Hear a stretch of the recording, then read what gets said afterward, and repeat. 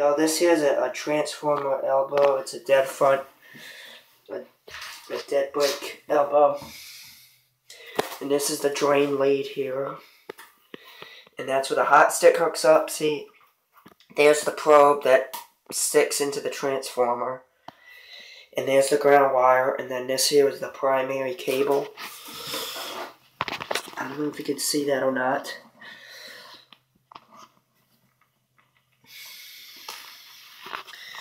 But this is a 15 kV wire here. Usually a lot of our underground cables carry 7,200 volts in my neighborhood. My electric company actually gave this to me. It was a mess up that they messed up on. So yeah. But yeah, this is the elbow fitting, and basically this is all silicone rubber.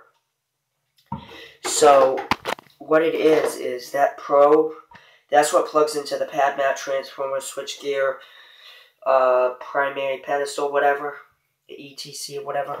And then this is the drain in case the current ever leaks. It comes out through here. Now, if you ever open a transformer and see one of these, you do not want to touch it because it can kill you. The guys who actually work on these actually have to wear gloves and a suit and this and that when they're working with it, because this is 7,200 volts right here. It doesn't look right now. You can see there's the probe. And this is up close. I could never show y'all this on a transformer because it's that dangerous. But this is a primary wire, underground primary cable. UD, and that red stripe, you see that? That means stay away.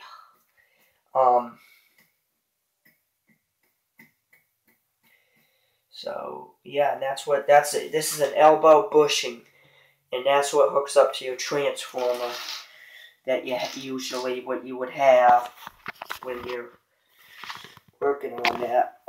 But yeah, that's the elbow right there. That's the bushing, and you can see how they hook it up. And that's it. So, yeah, have a nice day.